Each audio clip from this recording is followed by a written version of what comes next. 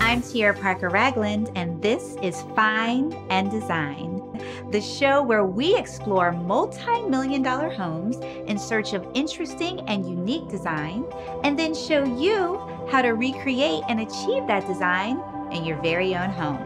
Some of the homes that we'll see are on the market, and our host and designer, Jay Monapar, is going to walk us through it. This is the house I wanted to look at with you all day long. This is 2284 Hercules Drive. This is an historic Mount Olympus neighborhood of Los Angeles. If you make it in Hollywood, you end up living in a place like this.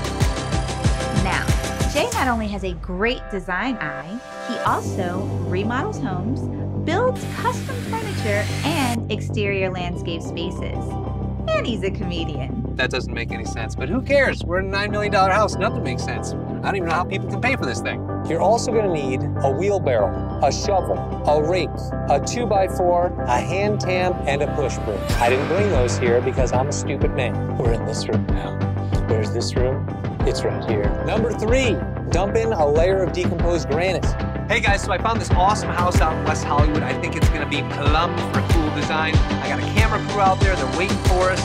Let's find some design. We'll come back to the workshop and let's talk about it. And what they did here is something I love it when designers take this extra step. They book match this. Essentially what that is you have a large, thick piece of marble and you kind of bandsaw straight through it, and then you take the pieces and you open them up. So you actually get a mirror image of itself, and it creates this beautiful, dramatic design feature. And that's something that you want to find in an $11 million house.